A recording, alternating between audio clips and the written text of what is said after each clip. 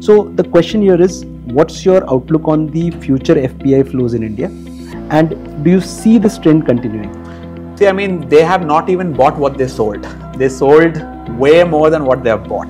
So I would say that this is FPI flows where bond yields are at 4.3%. The 10-year bond yield in the US is at 4.3%. Most pension funds, and that is where the large money is, they have, once the bond yield starts coming down, there are gains, because once the bond goes down, your bond yield goes down, bond prices go higher, the gains are made. That money is the money that will come in India, and wait for the bond yield to come down. The Fed has already guided for 75 bips cut this year, and if the bond yield starts tapering off, that is where your EMs, your emerging markets, will start seeing a tsunami of flows. And and Fed has also said that they will not sell as the taper which was happening will slow down and end also. So wait for that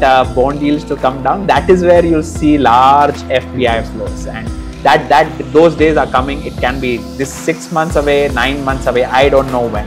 But once the bond yield comes down, valuations change, because for last 15 years we've been used to 0% interest rate. Suddenly everything's at 4%. You know, you calculate everything at 4% interest rate.